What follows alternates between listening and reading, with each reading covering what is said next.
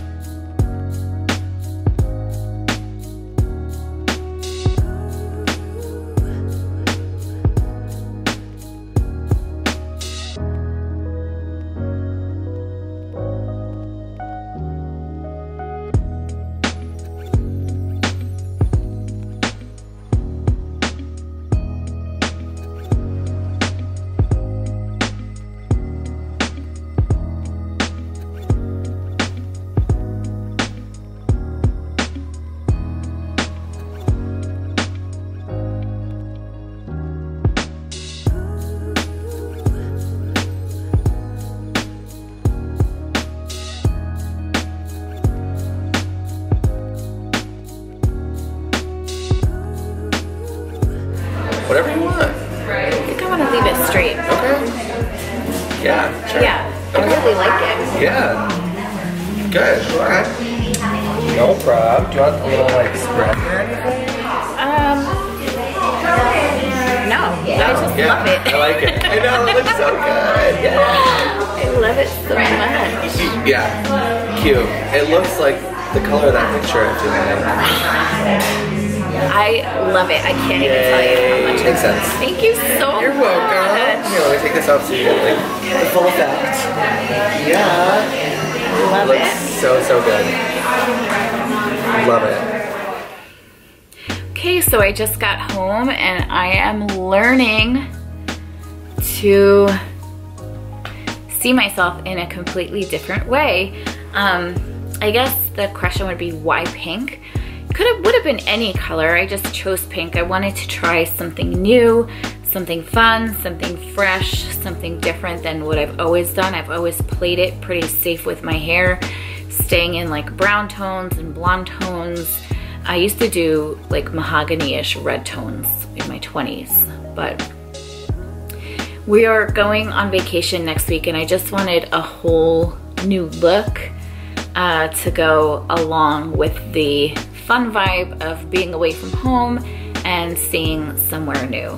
So that's why I chose pink and had a really great experience at the salon. If you live in New Jersey, New York City, New York State, I will list it. It's in Warwick, New York, Hudson Gray Salon. And thank you for being with me while I dyed my hair from a brassy, bleachy blonde to pink. If you want to see more videos like this, let me know in the comments. Thank you for being here. Subscribe if you're not already. I like to make videos for women over 40 about skincare and lifestyle and makeup and travel and all kinds of fun things that we do in our 40s.